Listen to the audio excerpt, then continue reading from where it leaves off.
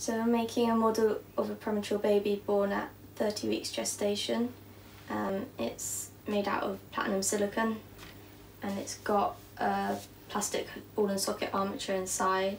So the idea is that it moves similar to a baby, so it's got a floppy head and body, but then the arms and legs have got a bit of stiffness in them. I'm painting it up using Psycho paint, building up the different layers. So I started with blue and worked all the way up through to pinky colours. Got an unpainted one that shows the base colour that I started with, so it's the difference between them. And it was an injection mould, so injected it through the umbilical cord. It ended up working and now I'm on track